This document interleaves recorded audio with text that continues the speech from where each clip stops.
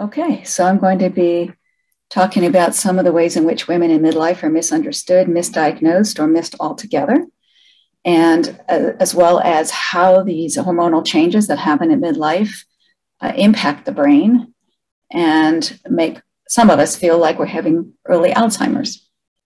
And then we're going to learn more about redefining yourselves if you are a woman with ADHD through your strengths and not your weaknesses, so that you don't underestimate some of the strengths you still possess and only focus on the things you struggle with. I'm going to be teaching you the basics of some of the ways in which we can optimize your brain functioning, including proper sleep, nutrition, exercise, meditation, and stress management. And we're going to talk a little bit about executive functioning strategies and some lifestyle modifications and cognitive behavioral strategies as well. Many of you will go to a doctor potentially saying you're really stressed or overwhelmed. Those are sort of the key phrases that I listen for, and I ask doctors to do the same, because often it is as a result of misdiagnosed underlying ADHD. Unfortunately, what the doctors see is the stress and overwhelm, and they label that as anxiety. And they might then be willing to treat the anxiety with an SSRI or something like that. However, that doesn't really address the underlying ADHD. So then the woman is left feeling like she's not really understood, she's not really being treated, and what's wrong with me? So that's not a fun place to be. So some of the misdiagnoses for women commonly are bipolar disorder, because some doctors misunderstand the sort of mood changes that can come with ADHD, but they're quite different in quality and duration and onset than those experienced in bipolar disorder. Same thing with borderline personality disorder and depression and anxiety in general and panic attacks. All of those have some overlapping symptoms, but they are absolutely not the same thing. They can co-occur, of course, but the actual ADHD is quite different and needs to be addressed differently. So what happens in midlife is that sometimes there are more pressures on women then, in addition to the hormonal changes. And when they're younger, they may have more structure in place to help them manage their ADHD. And they may also have less on their plate. So when you have a family, you, in a sense, are having structure created for you to some degree to get your kids off to school and pick them up and give them dinner and take them to their activities. That provides some structure. And by midlife, though, often women are in the sort of pinnacle of their careers. They might have more demands there. They may have the demands of taking care of aging parents, as well as very active children going multiple directions every day. And then there is the onset of the hormonal changes. And that's really a 10-year period where you go through perimenopause and menopause. It can take a number of years for that transition to happen. And it is throughout that period that the hormones are really exacerbating some of these struggles for people. And then women become ashamed and embarrassed because we can't keep up with responsibilities and feel badly about ourselves. So women, again, are missed earlier for a number of reasons. One is that they tend to be somewhat less disruptive. They tend to be more eager to please, to do well, both to please teachers and to please parents. They tend to be a little less often hyper, and when they are hyper, it's more taking the form of talking to their neighbor too much, being a chatty Cathy type. And they tend to try harder to hide their struggles or compensate for them because of their desire to please. And then when you have an overlapping sort of tendency to be perfectionistic, then that can compensate to a large degree, but it will be at a cost. So the individual will still struggle, but it won't be as evident. So women have so many demands on them societally, stereotypically, from starting with running the household, all aspects of that, cooking, cleaning, laundry, grocery shopping. These are very much multi-step tasks that require a lot of executive functioning and time management, managing the children, their school, their homework, their doctor visits, their sports activity, their sports and social activities, et cetera. And especially when you have more than one, that becomes exponentially more challenging.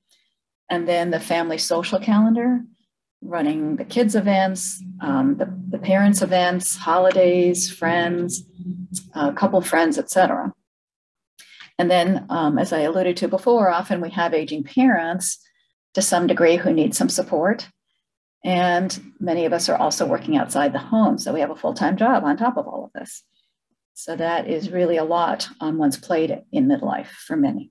So as a result of that, women who struggle with their ADHD in midlife tend to feel ashamed and inadequate because they aren't really able to fulfill the gender roles that they feel are expected of them as a mother, a wife, a homemaker, and even an employee. So they take on too much, and their executive functioning demands just overwhelm the circuit, so to speak, and makes everything more challenging. So it's the stress and the overwhelm of managing all of that that can lead to the anxiety and the depression that the doctors then notice when women go in complaining that they're overwhelmed. But that's really not the underlying cause. And then there's feelings of failure and guilt, as well as stress, even in the marriage, because some husbands, and this has happened to clients that I know, have actually threatened to leave their wives as a result of their perceived inadequacies by their husbands, which is quite sad. So it's really important that women with ADHD get all the support they can before it impacts things too badly. So the perception as a moral deficit versus a neurodevelopmental disorder can really affect how women experience their symptoms. There's so much more of a social stigma involved when people believe that it's sort of a laziness or it's a lack of effort or interest, as opposed to a true neurodevelopmental difference. And women who are not diagnosed until adulthood are more likely to also suffer from depression, anxiety, sleep issues, eating disorders, substance abuse, and low self-esteem. The research has found fairly recently. And then a late or a misdiagnosis is often associated with difficulties in being consistent as a parent, problems in managing jobs and households, conflicts at home, at school, at work, a reduced quality of life, and an increased risk of divorce and single parenting. So prior to this diagnosis, many women would blame themselves and their struggles on personal flaws like laziness or lack of effort, resulting in a very negative self-image.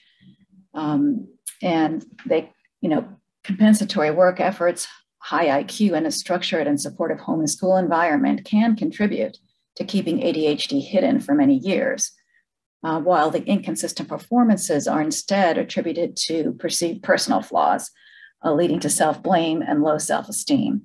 So this, again, is all based on research as well as personal experience and anecdotes in a lot of the clients that I have served. So women desperately need appropriate medical and psychosocial treatment for their ADHD, leading to better self-understanding and improved functioning. And just even giving them a diagnosis definitively can really be therapeutic in their sense of self and their re-envisioning of who they are through that lens, instead of blaming and shaming themselves. So research results have shown that estradiol, which is a variation of estrogen status, does impact working memory functioning. Minor fluctuations in dopamine can profoundly alter working memory as well. And that's one of the underpinning issues with the biochemistry of ADHD, is a lack of dopamine availability. So that's why the working memory is such a common area of difficulty. Estrogen receptors are widely distributed in the brain, but are found to be concentrated in the hippocampus, which is where our memory centers are located, implicating effects on episodic memory functioning. So here's some just hard evidence about the direct impact of changes in the estrogen levels on actual cognitive functioning for women with ADHD. So midlife onset executive functioning difficulties are common, but they are far worse in women with the pre-existing or previously subthreshold ADHD. And what I mean by that is ADHD exists on a continuum. You can have a sort of minor amount, you can have a more significant amount, or you can have everything in between. And when you hit a certain point, you are given the diagnosis, but you can be subclinical, which means that you have many of the symptoms, but you don't fully meet criteria for the diagnosis. And sometimes the onset of perimenopause can then push you kind of over that point of now more fully meeting criteria for the diagnosis. So memory complaints during or after menopause transitions are common for everyone, including about 60% of middle-aged women. And 42% of postmenopausal women reported a negative change in their cognitions, according to this study. So it is common in all women, but as I'm trying to point out to you, because of where the estrogen receptors are located, it really does exacerbate the underlying ADHD. So these results suggest also that early life adversity has lasting impacts on large-scale functional networks underlying executive functioning. So these alterations can also be negatively impacted by early adverse events. And a lot of people with ADHD are more at risk for these early adverse events because of their ADHD. They more often are sort of subjected to environments that are chaotic and sometimes traumatic. They are more often bullied. They're more often sort of found to be lacking and are criticized and often, feel very badly about themselves. So these negative impacts in their lives actually impact their brain development. So this contributes to it as well. So these hormone-related brain changes magnify what were previously more subtle and manageable ADHD symptoms.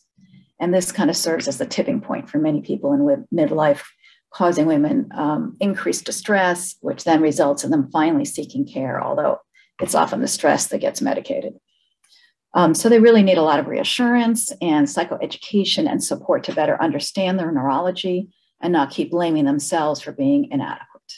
It's so important that physicians recognize and screen potential underlying ADHD in women when they come complaining about stress or overwhelm.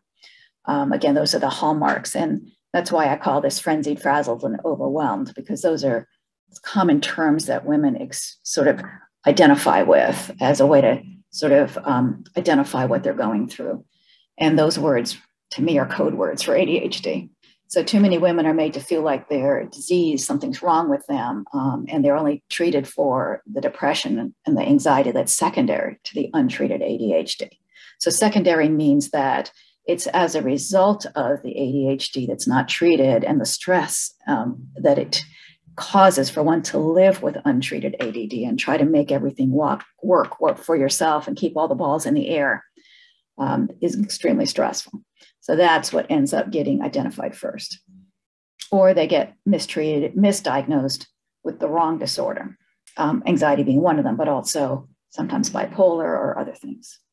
So it is fundamentally a chemical problem. There's a lack of dopamine availability, and it affects emotional regulation as well, which not everyone is aware of. Not only is it cognitive functioning and executive functioning, but it's also emotional regulation. Because there's a lack of dopamine availability, the part of the brain that would normally regulate emotions at the higher sort of cerebral cortex level is not online. And so it's easy to get emotionally reactive and feel more sensitive and dysregulated emotionally as a result of not having a fully sort of activated frontal lobe. So the most effective treatment is actually to change the chemistry with medication.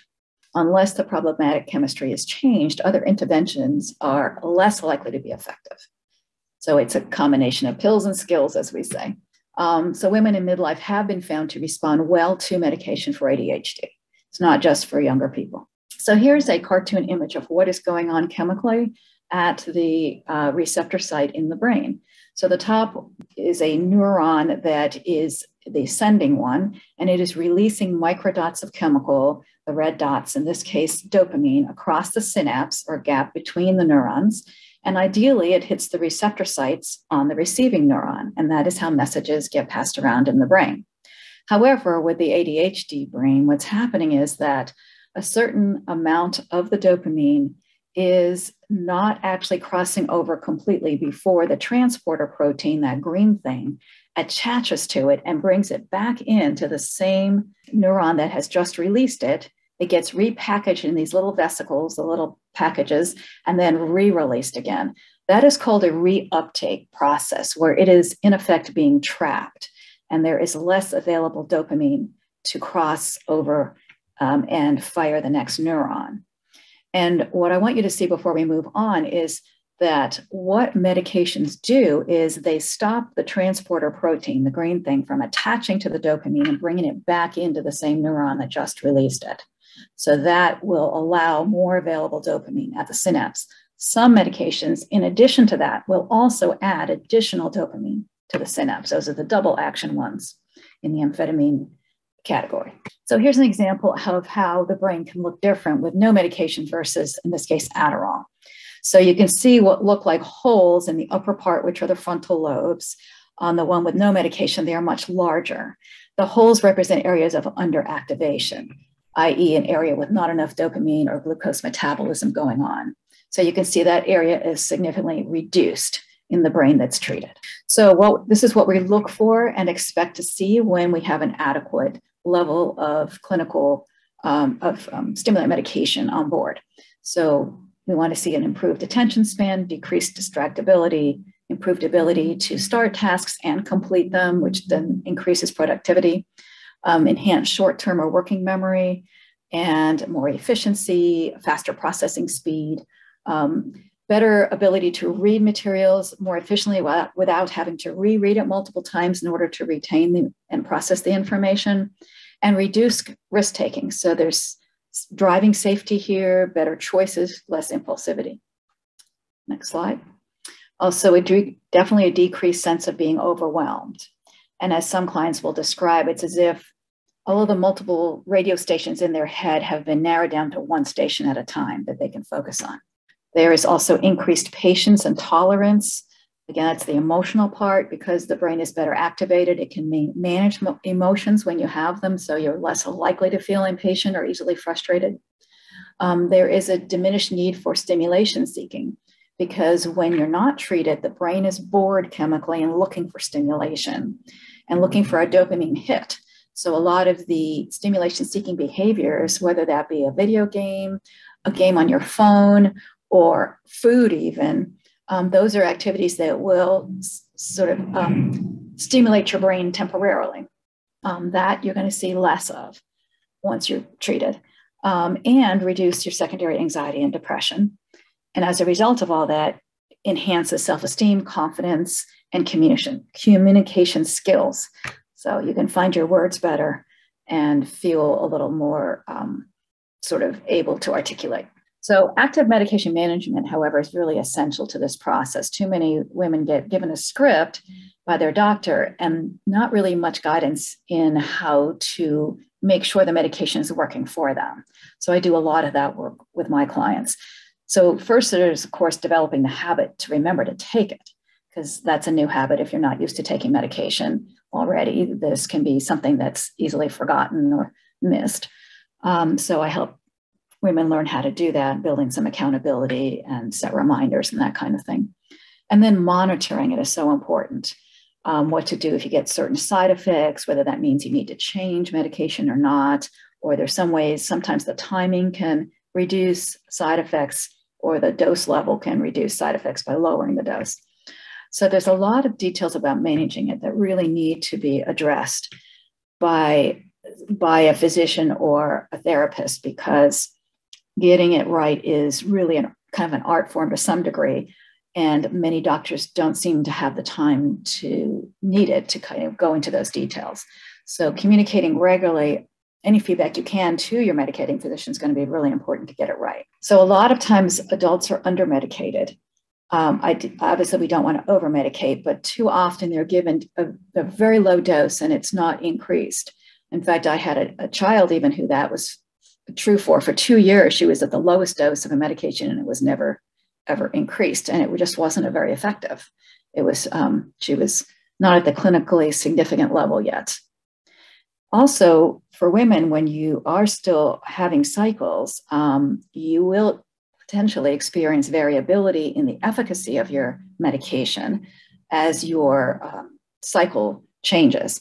So that's, again, due to the effects of estrogen on attention, memory, and mood. Lack of sleep, stress, and depression can also negatively impact the efficacy of the medication. So if your medication is not working, you really need to first look at sleep, look at hormonal changes and fluctuations, and also look at stress levels. And some clients may have some medical reasons to not be able to tolerate stimulants such as high blood pressure. So sometimes it's necessary to get evaluated if you have certain heart defects or very high blood pressure. Making the time to prioritize you is so essential. So many women that I see put themselves last. They feel so inadequate just trying to keep up with all the demands in their lives that what they do is sacrifice themselves. So if they're lucky, they'll get a few minutes left at the end of the day to do something for themselves because they're so busy taking care of all the other responsibilities. And that is really, excuse my French, ass backwards. You have to be number one. And the only way you can actually take care of all your responsibilities is to put fuel in your tank. Because if you're running on empty, if you're burning out, if you're frenzied, frazzled, and overwhelmed, you aren't going to be as effective in taking care of all of the other responsibilities in your life. So this is really kind of a hard shift for many of my female clients to make because they're so used to putting themselves last. So one of the ways to do that is to break some of the habits that you may have in sort of, I'll call it wasting time or not really effectively using time. And one of them is getting distracted and sucked down the rabbit hole of using your devices. When you're tired or when you're stressed, it's easy to just pick up your device and entertain yourself that way. And it feels like a break. And while I can appreciate some of the benefits of it in that sense, it also tends to take up way more time than you probably have. And then that you don't have the time you need to have good, proper self-care like sleep and exercise and nutrition that are more important for ultimately your well-being than more time on your device. So I try to get people to sort of first set up success to have a good night's sleep by removing the device from their possession and hopefully even the room about an hour before bed, plugging it in a charger station out of your reach and reading or listening to music or talking to your partner rather than being on a device right before bed. It's too tempting to sit there in bed and get sucked down that rabbit hole and then be on Facebook or social media or playing games for an hour instead of sleeping. You also want to learn how to say no to taking on too much and to overcommitting or trying to be superwoman, taking on everything and expecting yourself to do it all. It's so important to learn how to delegate tasks as much as possible and to take on less yourself. Get used to saying no when people ask you for one more thing, or if you can't say no, saying, well, let me think about it. Sounds like an interesting idea, but I got to check my schedule. Because you want to stop that knee-jerk reaction of saying yes because it sounds interesting or you think you should be able to do it. And so what I want you to prioritize in prioritizing you is planning and scheduling your own self-care each day. So making appointments with yourself to do the practices I'm about to teach you to do. So we're going to talk about sleep, exercise, healthful eating, meditation, body-centered practices, and grounding in nature. So chronic sleep deprivation is the most significant issue among women and men with ADHD, followed by stress management, nutrition, and exercise. Cognitive functioning is adversely affected by the lack of sleep, as well as by stress, improper diet, and lack of exercise. All those things are working against you when you have ADHD. So it's so important to really prioritize these. Lack of sleep will adversely affect your executive functioning, your energy level, and your mood. It can also compromise the immune system because it is while you are sleeping that your immune system is functioning and restoring and healing and repairing the body. Disturbed sleep patterns are very common with ADHD. Often it's a delayed sleep phase sort of syndrome where you maybe get a second wind later in the evening, and then often you stimulate yourself with things and you end up staying up really late because it's quiet time and no one's really demanding anything of you. And that whole problem, to some extent, is due to a later release of melatonin in your brain, but also to some bad habits that will be good for you to work on changing. Some people also have difficulty waking and they feel like they're in a fog in the morning. So those are the common sleep patterns we see. Racing thoughts can also prevent you from falling asleep. That is often due to the brain being bored. Because there's not enough dopamine in the frontal lobes, the brain is looking for stimulation. And when you're lying there in bed trying to fall asleep, your brain is pinging around trying to stimulate itself. So what you want to try to do is find optimal background stimulation to provide just enough of stimulation to get your brain to calm down and go to sleep, but not so much that it's keeping you awake. So you want to do things like have background music, sometimes a white noise machine or nature sounds. Some people can even listen to a rerun of a podcast in the background or a story on tape or audiobook that they've already read, something like that. Auditory stimulation is fine. You don't want visual stimulation, no screens in front of your face. And you want to try not to exercise too close to bed as well, because that can keep you awake. So you really want to make a commitment to getting ideally 8 hours of sleep. Some people actually need 9, and some people can get away with 7. But really, when you are only having 5 or 6, it is not enough for anybody, or very, very rare people. So it is more important to get that sleep than that extra TV show or movie or Netflix binge or playing on your phone or almost anything else. So leave the phone ideally in the kitchen. That's where I leave it, or at least across the room, but not within reach. And you want to create a daily routine to support this and really make it a top priority.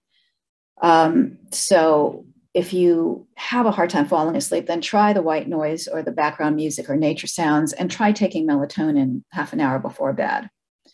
There are also other things like ZQuil is an over-the-counter thing that has some melatonin in it, along with a couple of other ingredients, which is different than NyQuil.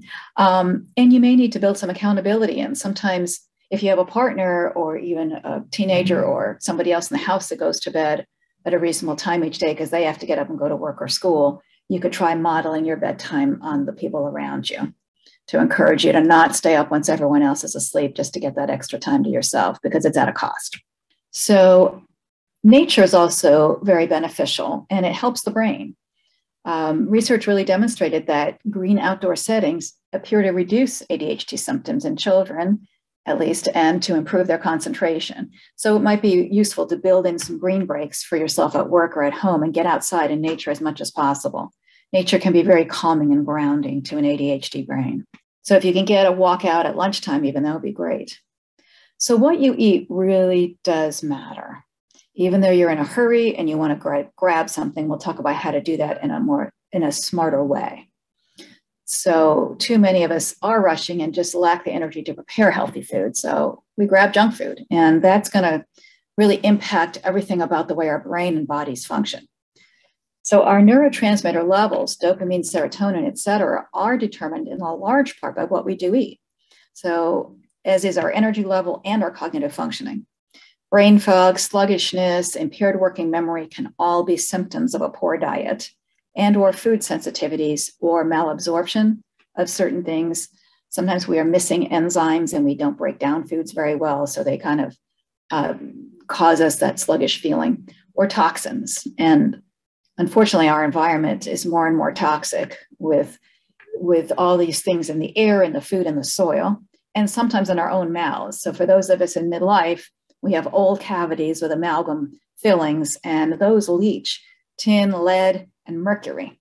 And I've had them all happen to me. So I'm with you on that if you have that experience. And it can actually feel like and exacerbate ADHD. So at one point I had some leaking cavities, and I would go into a room and it's like, I didn't even remember why I was in that room. Now that's a pretty ADD feeling, I know, but I didn't have that experience before. So as soon as they detoxed me from, I think it was the tin that time, I regained my sense of why I went into the room. So it can really mimic some of the ADHD sort of cognitive memory issues. We need to eat a higher protein, lower carb diet to enhance our energy and concentration and to increase our dopamine levels. So it's really important to have a proper balance between proteins, carbohydrates, and healthy fats. We want to try to eat protein throughout the day because it kind of fuels us, and it is how we balance blood sugar levels along with fiber. So fiber and protein are the two most important things to kind of have throughout the day. Protein contains the amino acid building blocks for neurotransmitters in the brain, like dopamine, and it's really essential for a concentration diet. Many ADHD individuals also have some insulin sensitivity, and they crave sugars and carbs. They also crave them because it creates a dopamine pop. So many people are chasing a dopamine hit. And food is one way that's easy and accessible to do that, as opposed to some, adrenaline pumping activity where you have to go maybe climb a mountain or do something, race car driving or whatever. But this is something very accessible. So many people will look for their dopamine hit with carbohydrates. And we really want to emphasize the importance of at least balancing it if you're going to have some carbs with protein and fiber. So when you eat a lot of high sugar, simple carbs, so these are the white flours and potatoes and rice, bread, things like that, and sugars, of course, any regular sugars, cause the pancreas to release more insulin in response to the higher blood sugar levels. And this paradoxically causes an overproduction of insulin and results in a low blood sugar. So then once the insulin has been processed, the sugar has been processed by the insulin, then the sugar level drops, and then you might feel tired and sluggish and inattentive. And then, of course, you're going to want to go grab some more carbs and sugars to kind of activate your brain again, which is a really unhealthy pattern, a cycle of high sugar, low sugar, high sugar, low sugar. So it's the fiber and complex carbs and protein that stabilize the blood sugar levels and sustain your energy and focus, and also raise your cerebral dopamine levels. So healthy protein choices, if you are an omnivore, would include turkey and chicken and lean beef and fish, as well as more vegetarian sources like cottage cheese, yogurt, milk, kefir, soy, protein powder, eggs, nuts, nut butters, seeds, legumes, and quinoa. Those are all healthy sources of protein. So some women eat for stimulation, as I mentioned, out of boredom. Others find it also comforting during a stressful day. If they're bored, they're looking for something to do. And this can exacerbate weight gain, which already tends to happen at menopause or perimenopause. So treating your ADD will likely help this tendency to overeat, especially if you're taking stimulant medication, because it tends to curb your hunger so that you can still eat for the most part, but you're not interested in food in between meals or just a nosh on. Try to prepare small serving sizes. Maybe put them in separate containers like little Tupperware containers or baggies, individual sized. So that way you can just grab one of those and not like bring a whole box of stuff or can or bag of things to where you're wanting to take a snack. And try eating them slowly. I know it's hard. You just want to shovel a handful into your mouth. But if you can train yourself to just try eating one, like let's say you have a handful of nuts and raisins or even crackers, if you put one in your mouth and chew it slowly and really enjoy it and notice the flavor and the texture and the experience, and then swallow it before putting the next one in your mouth, it will slow down the process. You'll get fuller or feel satisfied more quickly, and you will end up eating less of whatever it is. So another thing that can be helpful is omega-3 fatty acids. 20% of our dry brain weight is omega-3, mostly in the form of DHA, but some EPA and omega-6 as well. So it's really important for the brain structure and function. And it's essential for neuronal membrane fluidity, which is part of cell communication and immune regulation. It also improves your cardiovascular health. So often the ratio of what we currently eat in our diet is not as healthy as it used to be in the hunter-gatherer days. So we eat way too much of the omegas found in corn and soy rather than the grass-fed products.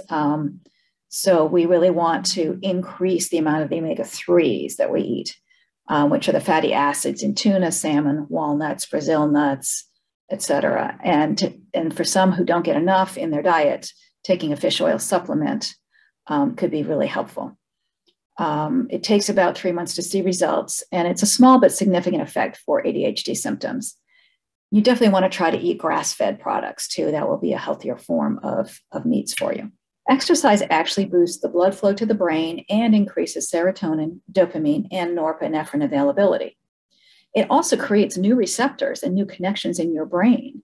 And it's a sort of cumulative and progressive improvement.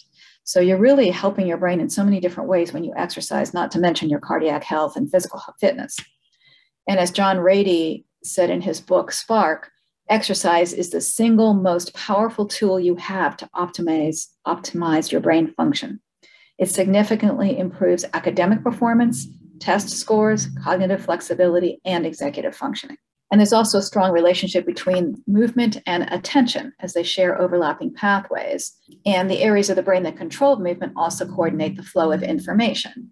So the best exercises, therefore, are complex and structured, such as martial arts, ballet, figure skating, gymnastics, where you have to pay attention and learn new movements, which engages both systems. But any exercise is good. Exercise helps regulate the amygdala, which is where anger is experienced and frustration, and improves the tone of our sort of hair trigger reactivity center and rage reactions, and reduces irritability as well. So the recommendation is 30 to 45 minutes, at least 3 to 5 times per week. John Rady actually recommends 6 hours a week. That's hard for a lot of us to attain, but I think it's pretty good if you do the first recommendation. The goal is to achieve fitness, normal body mass index, and robust cardiovascular system optimizes your brain. So some ways to enhance compliance for an exercise habit would be to have an exercise buddy or a personal trainer where you kind of commit to meet them and go for a walk or a run or to play tennis or pickleball or something you enjoy, or you have a personal trainer coming at a certain point and that kind of gets you that structure and accountability. Or a regularly scheduled class that you paid for, like a bar class, and you don't want to waste your money, so you try to show up. You can also add movement during the day by parking further away, taking stairs, dancing around the house to your favorite music is kind of a great way to have fun and exercise. Taking brisk walks, playing a fun sport. Sometimes counting your steps really is kind of motivating and encouraging, or engaging in a group activity where you're having fun with a bunch of other people doing some exercise that's fun for everybody. Meditation really does improve brain functioning. And there's lots of research that has demonstrated the brain-related benefits of meditation, both physiologically as in actual structural changes, as well as cognitively. So physiological brain changes include things like modifications of the attentional networks, changes in dopamine levels, changes in EEG pattern, brainwave patterns, and changes in activities in your neurons. And then there are significant changes found in research on the cognitive aspects, like, even just meditating for brief periods a day, like 15 to 20 minutes for 4 or 5 days, had measurable cognitive changes. Meditation produces a greater state of neural integration. Dr. Daniel Siegel likes to talk a lot about the importance for your mental health and well-being of integration. And this is one way to achieve that. It also reduces your cortisol levels, which is the hormone produced when you are stressed out. And it increases serotonin, which is the feel-good neurotransmitter. Those levels will increase. It is progressive, cumulative, and permanent, the changes that happen as a result of meditation practice. It improves emotional self-regulation, working memory, and sustained attention. It benefits your health down to the cellular level. I wrote a chapter that has 36 ways in which meditating impacts and improves your health, mental, physical, and emotional. It improves your sleep and your immune system, and it allows you to get a better perspective on your negative thoughts and allows what we call wise mind, which I'll go into more in a minute, to emerge. So this was sort of a seminal earlier study on ADHD and meditation in 2008 by Dr. Lydia Zylowska. She studied mindfulness meditation for the treatment of adolescents and adults with ADHD. And her research found that 78% of the participants reported reductions in total ADHD symptoms, even though most of them were already being treated with medication, and that there were significant improvements on several neuropsychological measures. They also reported significant reductions in depression and anxiety. So she has a book on it with a CD with her meditations in it if you're interested in the meditations used in her research. So let me define mindfulness meditation for you. It is when we become intentionally receptive to our own experience, attuning to ourselves moment by moment. So it is that non-judgmental attention being directed to the sensations, feelings, and state of mind you're having in the present moment. It is the repetitive act of directing your attention to only one thing in this one moment. So it's really a brain training exercise where you are training your mind to pay attention to what you're choosing to pay attention to instead of letting your mind hijack you. And this mental training of attention, this voluntarily bringing back your wandering attention over and over again to the point of attention that you are intending to focus on, is not a passive relaxation process. It is meant to be an active brain training practice. So wise mind, as I mentioned, is what happens when your emotions and your thoughts work together so that wise action is easy, even when your life and or circumstances are really hard. So you're in wise mind when you can meet each moment of life as it is, not as you would have it be, and respond to it skillfully. So people who practice mindfulness will tell you that they get better at enduring pain, better at solving problems, better at not creating misery for themselves, and better at participating fully in those moments of life that are joyful. So it's about when you are doing mindfulness meditation, your focus is not on your thoughts, on past failings, or on future worries. It's not on self-recrimination or any of the other ways in which we kind of derail ourselves. It is just about fully experiencing the present moment in the present moment and keeping your focus on just what you're experiencing in that moment and trying to let whatever thought that comes in just pass by, kind of like a wave might, where you think about the wave coming, and if there's, something in the way, it just kind of moves past it, and then, or the wind, let's say the wind blows, and then the tree or the branch will come back to standing and just passes. So it's kind of like letting the thought pass through you without attaching to it, without magnifying it, without following it, without exacerbating it, by just noticing, okay, have a thought, and you let it move out. That's how you maintain focus on the present moment. And sometimes you have a good anchor point in a lot of meditation practices where it could be your breath. It could be an object that you have a soft gaze toward. It could even be your heart beat. You can focus on pretty much anything that's happening in the present moment as your point of focus. So these are all different types of meditation practices. They're all good. You can learn to meditate by attending a meditation class, a workshop, or a retreat.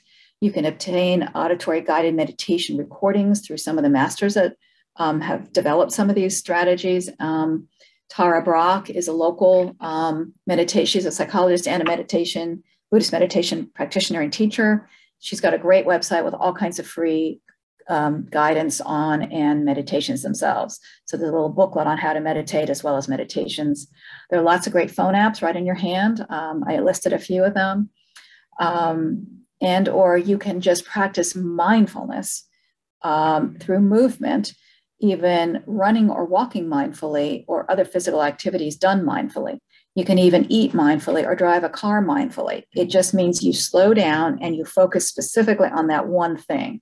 Like if you're eating mindfully, as you bring the food to your mouth, you actually look at it, smell it, you put it in your mouth, you notice the flavors, the sensations, the textures, and then you swallow it. So it's kind of slowing it down and focusing on what you're doing in that moment, not just shoveling it in your mouth while you're talking to somebody or watching TV.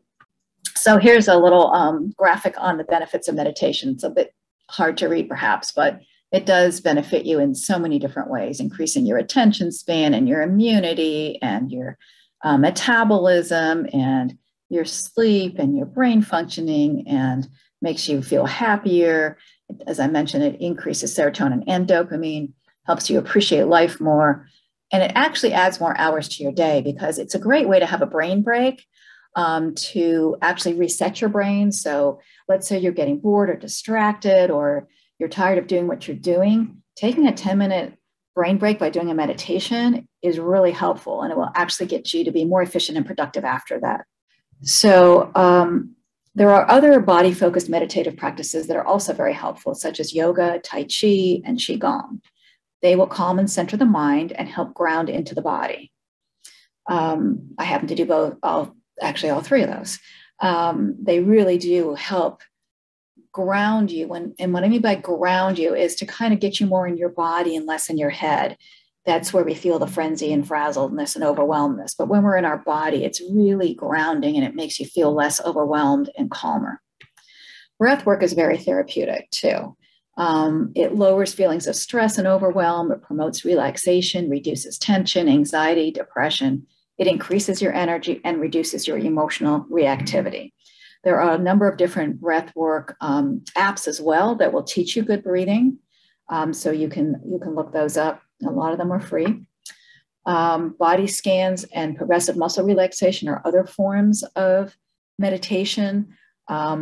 In a body scan, it could be a nice way to fall asleep too, where you actually put your brain and your attention, your mind on each part of your body in turn. I usually start with my feet, and I notice how my toes feel, how my feet feel inside and outside. So on the outside of your foot, if you're in bed, you might have a sheet over it, or you might have slippers or socks if you sleep in socks, and then inside your foot. If you actually pay attention, you can feel the interoception, the sort of the feeling sensations of movement within your feet. It's really kind of cool, and it's also very grounding. And then you work your way up to your ankles and your shins and your calves and all the way up to the top of your head, one at a time. Wonderful practice for grounding yourself, calming yourself, and even for inducing sleep. Shifting attention to the body and out of the head is really beneficial. So reframing ADHD is so important as a wiring difference and not a deficiency. And this will help you move from self-blame to self-understanding. Because unfortunately, the ADHD brain did not come with an owner's manual. So I try to help create them for people by sharing this information so that you now understand more about how your brain works and what you can do to optimize it. So habit development and behavior change are really important to remember. We talked about prioritizing you with self-care habits on a daily basis. And so it's developing the behavior change behind that that's so important, so that you develop good routines for bedtime, for meditation, and for exercise, as well as for healthful eating. And then the other aspect of reframing ADHD is identifying yourself by your strengths and not by your weaknesses. So you don't want to think of yourself as I'm scattered, I'm absent-minded, I'm forgetful, I'm disorganized, I'm messy. That's not who you are. Those are some challenges you have. Who you are is creative, smart, fun-loving. You have a good sense of humor, all of those things, artistic, whatever. Those are all who you are, not your weaknesses. And then it's important to learn specific behavioral strategies to compensate for and or improve executive functioning. We're going to go over some of those. So here are some fundamental strategies for dealing with inattention. First thing you want to do is reduce as much as possible the stimuli or distractions in your environment.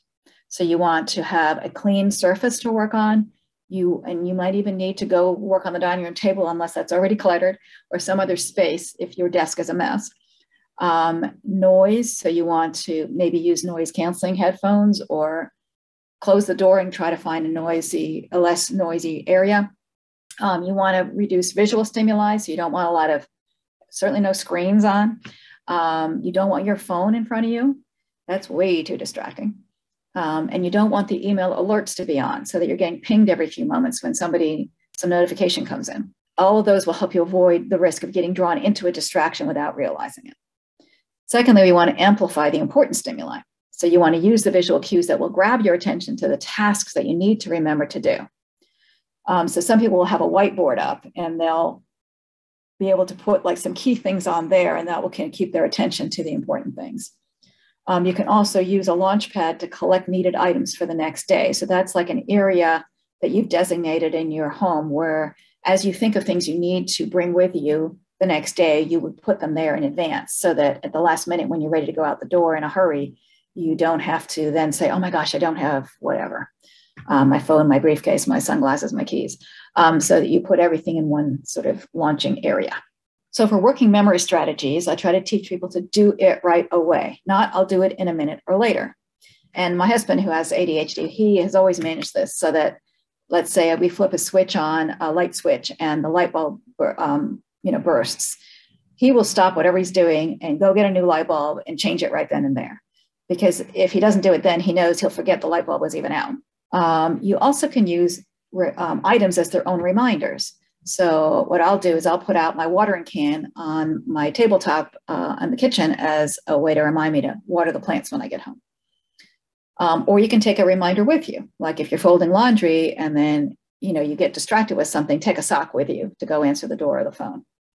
You can also ask for reminders from other people who are waiting for you to get things done.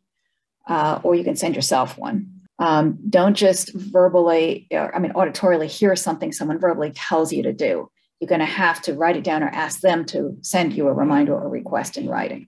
You also want to highlight important information. Use colorful Post-its, mark emails as important, use a red action folder. Those are all ways to bring attention to something important so you won't forget. And then you can put up a note, tape up reminders or pictures. I agree that sometimes if you've left it up for too long, you don't even see it after a while, but if it's kind of a new bright color in a new location, that might get your attention initially. So learning to use planners and calendars is also essential, as is setting reminders, creating a week schedule from a to-do list, and conducting what I call daily planning sessions for task management. So I have people each day at the end of their work day or the end of their day, even if they're not working outside of the home, somewhere around just before dinner time, to kind of take 10 minutes and do a planning session for the next day. And what that usually involves is looking at your calendar for the next day, as well as the calendar for the next week or two, to kind of remind yourself about what's coming up so you can be prepared.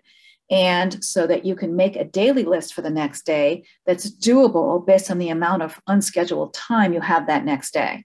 So if you have a day filled with appointments, meetings, and obligations, you're going to have a shorter list that you're able to get done that day than if you had an unscheduled day with lots of free time. So your list should be doable in that next day.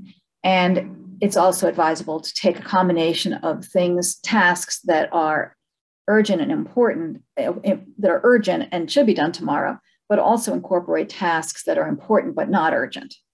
So Stephen Covey, who's kind of a time management guru and wrote the book, The 7 Habits of Highly Effective People, has sort of two dimensions of importance and urgency.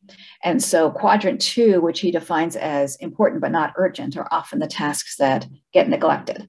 So you want to incorporate some of those into your planning as well, or else it'll become an urgency. And then make yourself that doable list for the next day. Keep the master list of tasks as you think of them in one place, and then you can create the daily list from eyeballing some of those and moving them over into your daily list. Using a flow chart can help, and there's some great online formats for doing like mind mapping. And you need to really break down complex tasks into parts because parts feel more doable.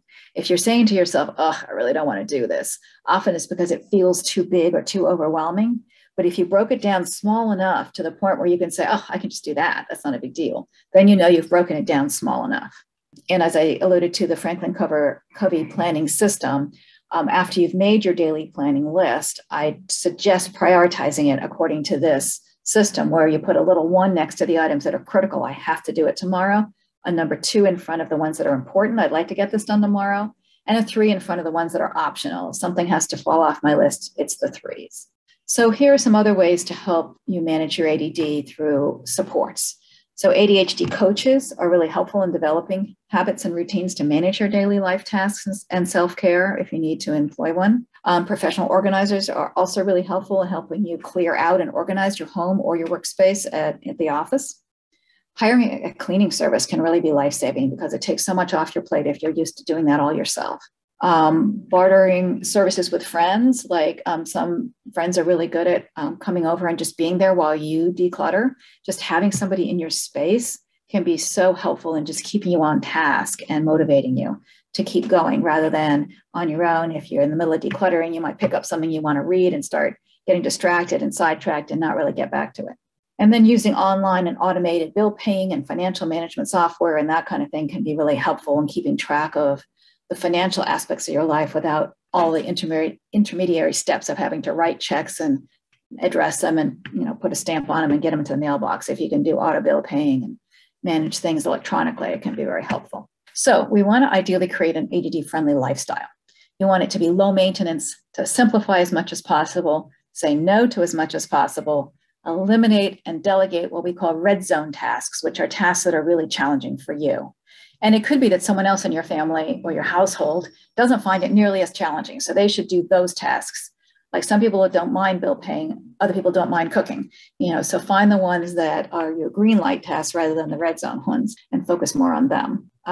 You want to find optimal constructive sources of stimulation rather than ones that are not helpful to you. So constructive source might be, some people find reading stimulating, or talking to friends, or even exercising stimulating. You want those kinds of things. You certainly doing a Wordle or something can be, constructively stimulating as long as you're not doing it for an hour at a time. But, the unconstructive ones would be, just reaching for food when you're bored, or spending too much time on social media, or sort of getting distracted by things that are going to kind of derail you or not be healthy for you.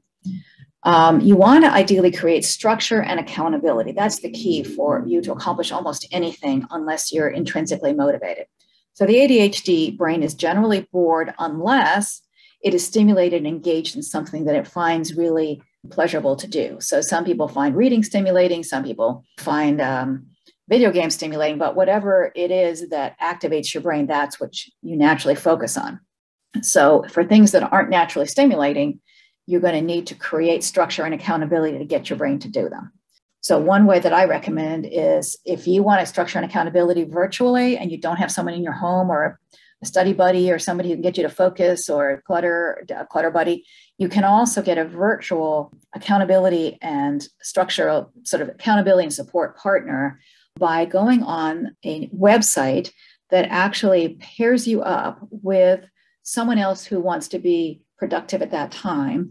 And the two of you agree to tell each other what you're going to do. You put each other on mute in the background. It's called FocusMate, focusmate.com.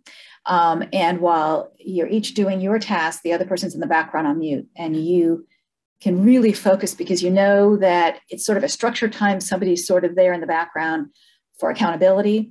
And I've had a Naval Academy professor do all this research paper writing that way and found it better than Adderall. So try it, even if you have social anxiety, as many of my clients do. It's not as scary as it sounds. And then at the end, you kind of check in with the person and you let them know what you got done, and they let you know what they got done. It can be really supportive and helpful in getting you to focus.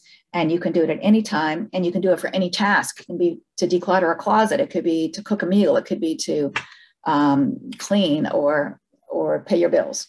You just, can sometimes benefit from the structure and support of professionals, either somebody who specializes in ADHD, a coach, or an organizer. So what you attend to does expand and gets amplified. So you really want to catch yourself in and be aware of shifting your attention when you focus on the negative.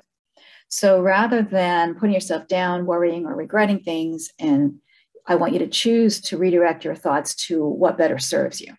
Here's an example of how you could say to yourself, I have to cook dinner, exercise, clean, do laundry, whatever it is. Rather, that's sort of that negative sense of it. Or you can turn that into, I get to exercise. I get to make dinner, because it is, in a sense, a privilege, and it shifts the whole experience of it. I mean, there are people who have handicaps and disabilities, or they're sick, and they can't exercise. They can't make dinner.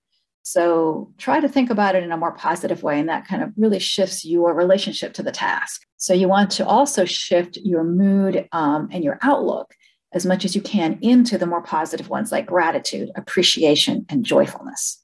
And it's a practice.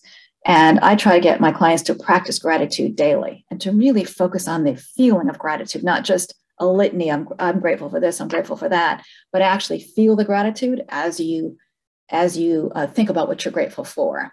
And actually sitting in that state of gratitude for 6 seconds or more releases different biochemicals, including endorphins and dopamine and serotonin, that help improve your whole mood and outlook.